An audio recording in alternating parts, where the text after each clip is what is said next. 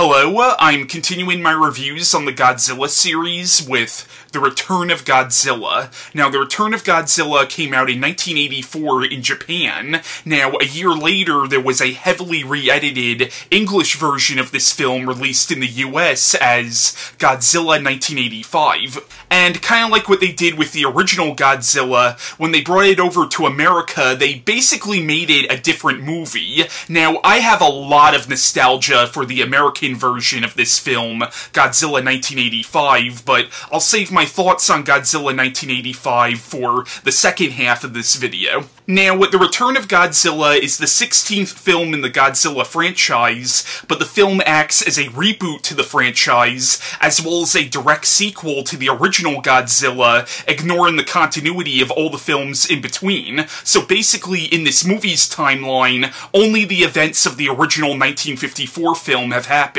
This movie basically did what the most recent Halloween movie did. Now, the original Godzilla was a very serious film and was an intensely political film, making a statement on the atomic bombings of Hiroshima and Nagasaki at the end of World War II, as well as on the dangers of nuclear testing. But the original film spawned an ongoing series of sequels, and as the sequels went on, they got progressively goofier and goofier until the 1970s, where the series was being made exclusively for children, and Godzilla became an outright superhero. Now, producer Tomoyuki Tanaka admitted that gearing the series towards children was a mistake, so he wanted to return the series to its darker roots, not just making Godzilla scary again, but also delivering a more adult-oriented and politically charged Godzilla movie. And The Return of Godzilla is a very political film. The film is very much making a commentary on the tensions between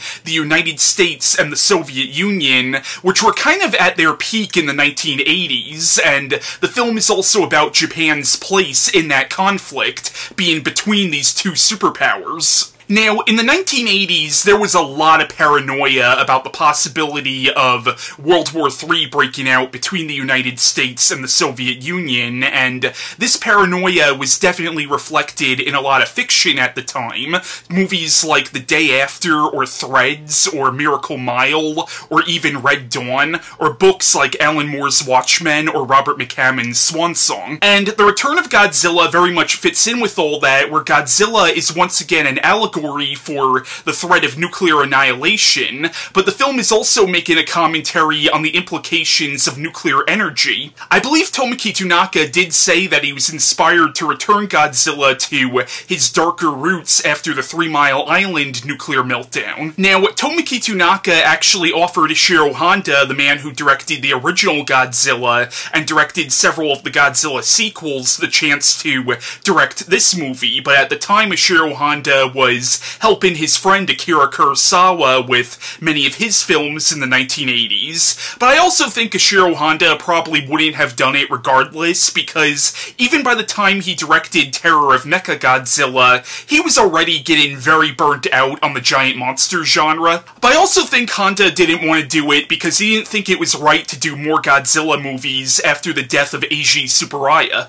But the movie ended up being directed by Koji Hashimoto. I probably butchered that name. Now, besides this, he only directed one other movie, and that was 1984's Sayonara Jupiter. But he did work as an assistant director on many of the earlier Godzilla films. Now, I absolutely love The Return of Godzilla. Honestly, I think this might actually be the best of the Godzilla sequels, because of all the Godzilla movies, this is the one that comes the closest to matching the tone and the feel of the original film, where it's very much a horror film and a political drama. Now, what the plot of The Return of Godzilla is, it's set 30 years after the events of the original film, where a giant prehistoric creature dubbed Godzilla was awoken and mutated by nuclear testing, and then this creature attacked the city of Tokyo, Japan, completely devastating the city, but eventually the creature was destroyed. But now it's 30 years later, and it appears that a new Godzilla has emerged. Now, at first, the Japanese government is trying to keep the creature's existence a secret from the public because they know that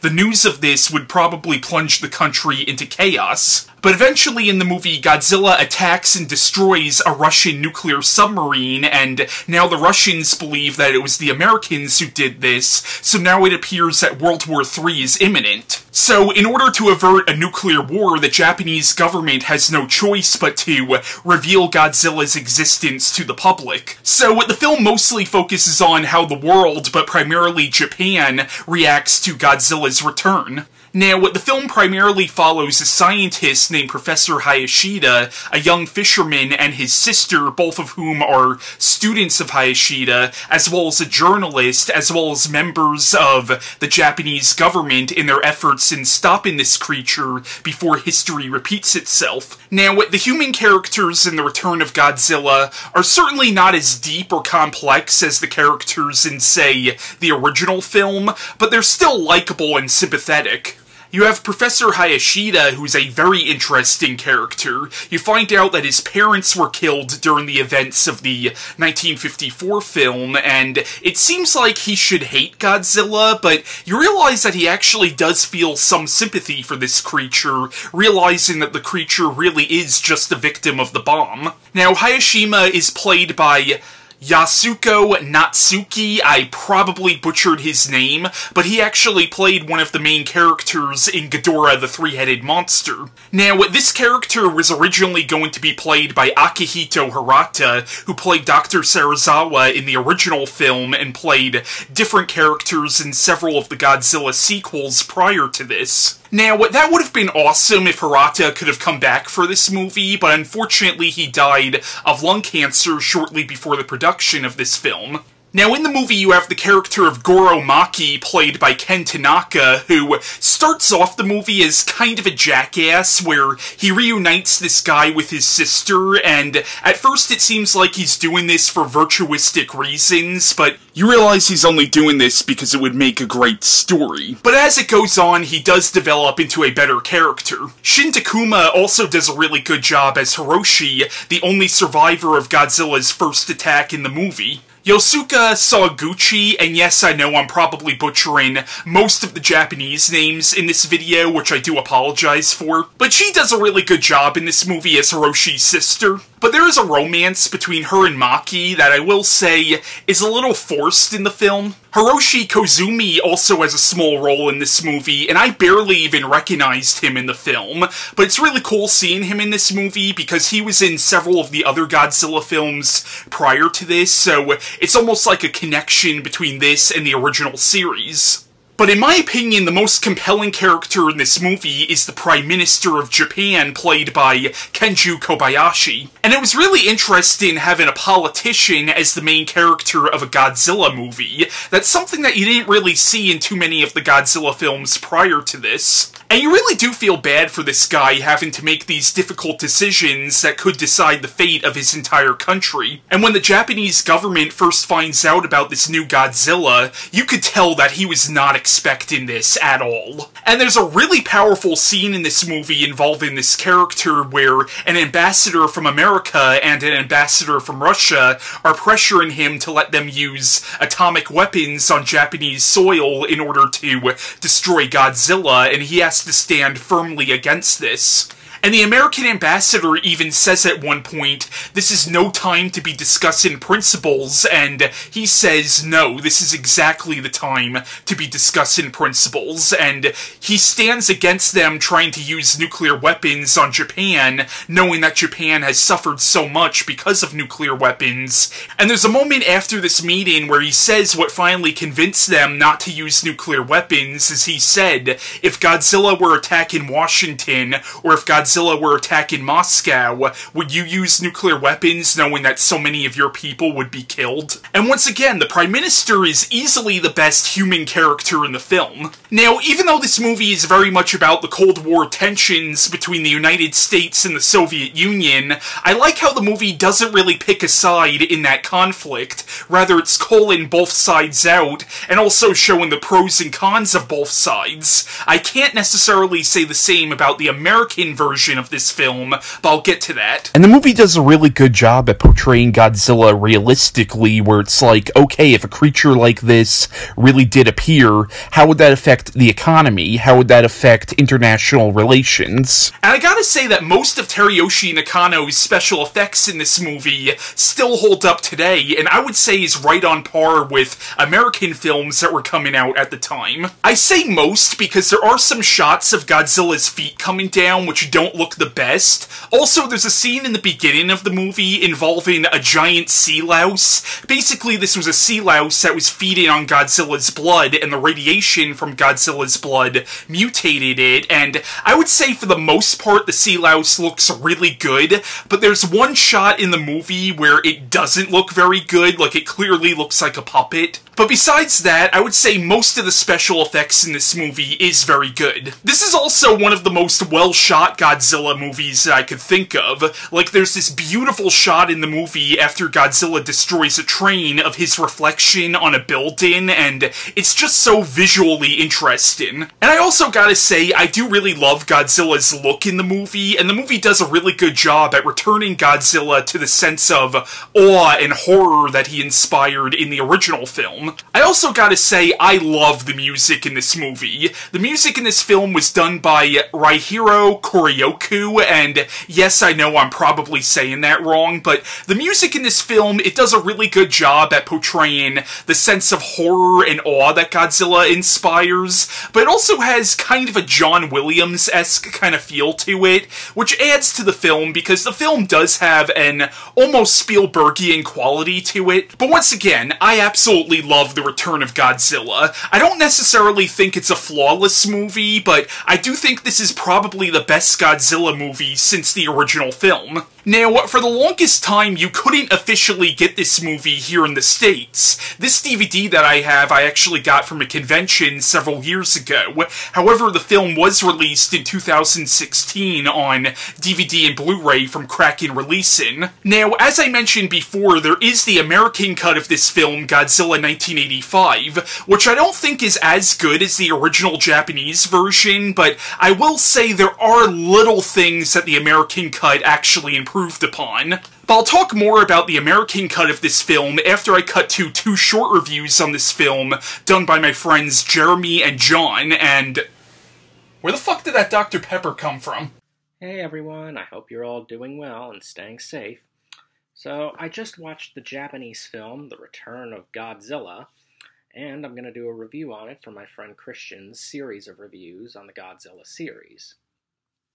All in all, I thought that this was a good, entertaining entry in the series, and it makes Godzilla the villain again and returns the series back to its darker roots.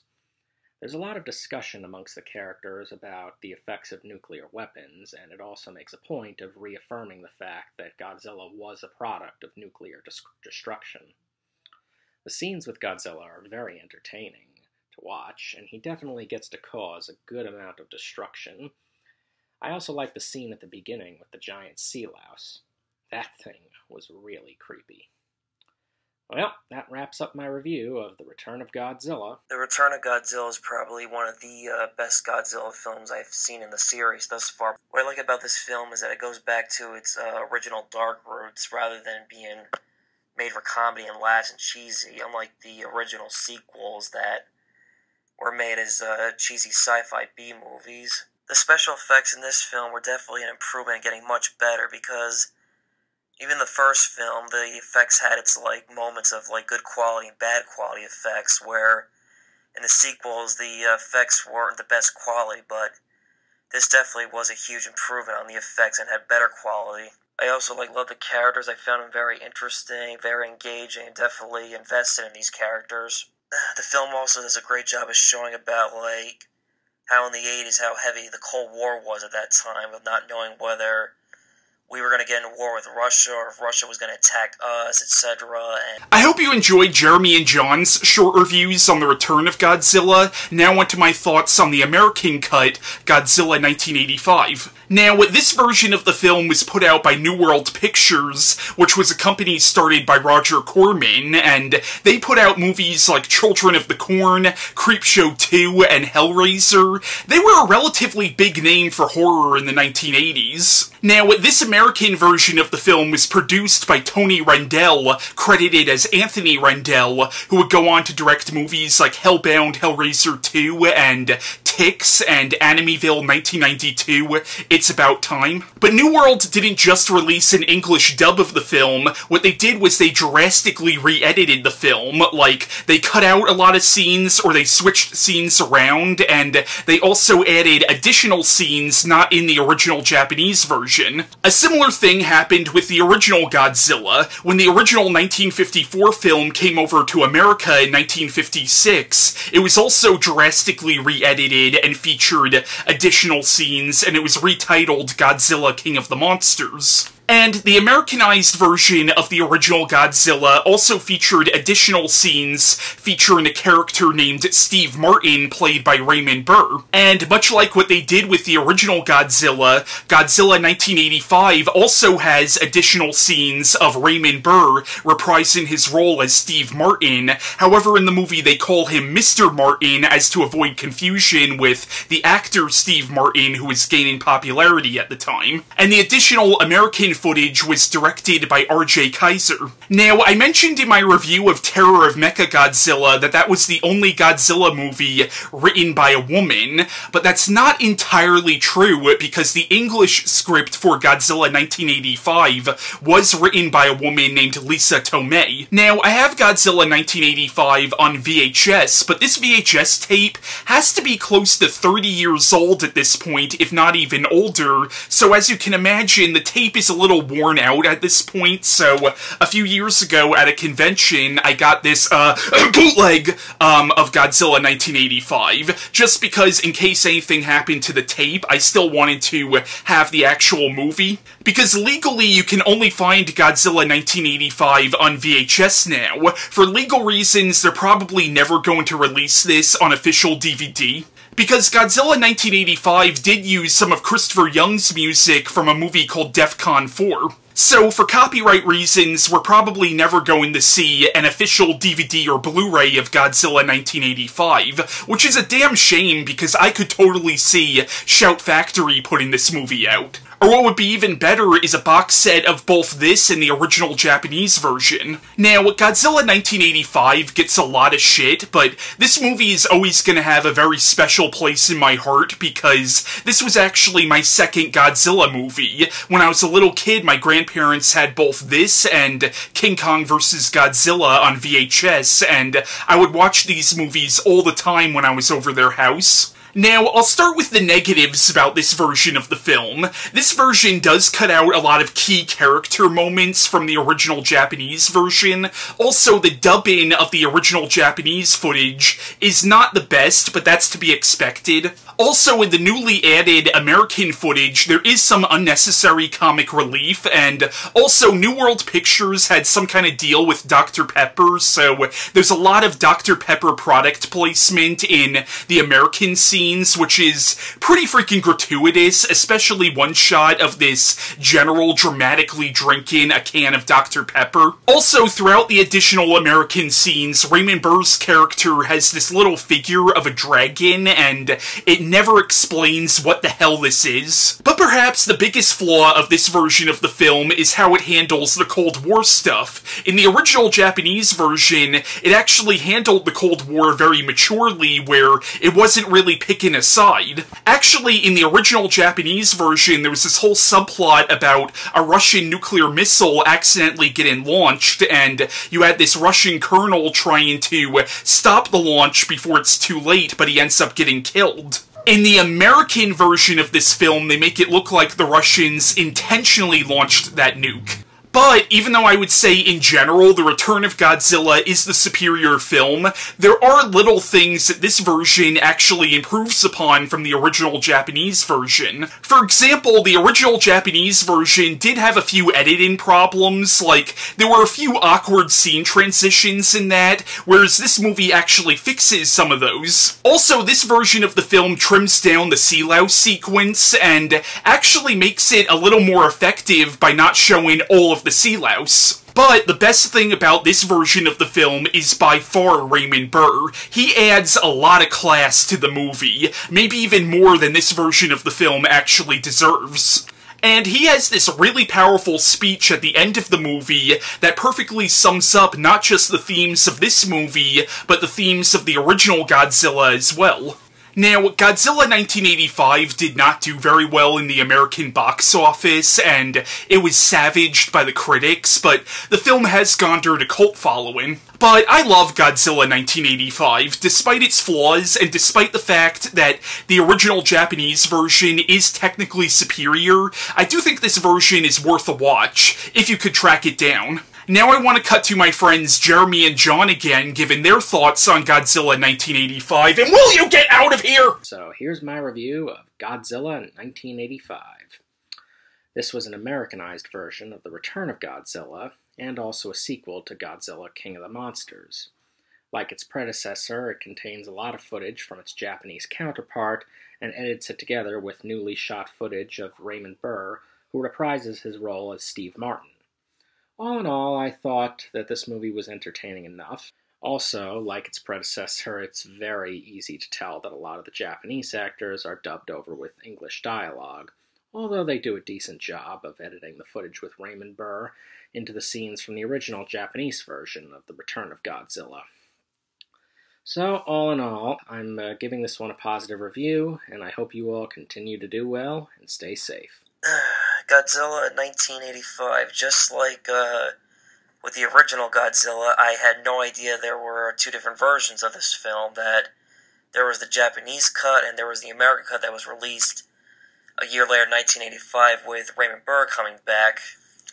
In the first film, he was known as Steve Marr, but this time they only call him Mr. Marr because Steve Marr, the comedian, was very popular and famous during this time. This film does it a little bit better than King of the Monsters. At least we're, focusing on characters in a good balance from the Japanese cut, and then we're focusing on a good half majority on Raymond Burr's character when he comes in to investigate Godzilla, later into the movie. Now, The Return of Godzilla, or Godzilla 1985, spawned 6 sequels, which together with this movie make up what's now known as the Heisei Godzilla series. Even though this movie came out when Japan was still in its Showa period, because the sequels to this came out in the beginning of Japan's Heisei period, retroactively this is considered to be the first film of the Heisei Godzilla series. Now, the other Heisei Godzilla films are Godzilla vs. Biollante from 1989, Godzilla vs. King Ghidorah from 1991, Godzilla and Mothra: The Battle for Earth from 1992, Godzilla vs. Mechagodzilla 2 from 1993, Godzilla vs. Space Godzilla from 1994, and the final film of the Heisei Godzilla series was 1995's Godzilla vs. Destroya. Now, I like the other Heisei Godzilla films, but I do think the Heisei series fell into the same trap as the Showa series. Eventually, they started to get goofy again, and they started to gear the films more towards children once again. Now, I actually think the 2016 Godzilla film, Shin Godzilla, owes a lot to this movie. I mean, it owes a lot to the original Godzilla, of course, but that movie does focus a lot on how Godzilla's existence affects politics and international relations and economics. And Shin Godzilla, like The Return of Godzilla, comes the closest to matching the tone and themes of the original film. So, that was my review on The Return of Godzilla and Godzilla 1985, and bye.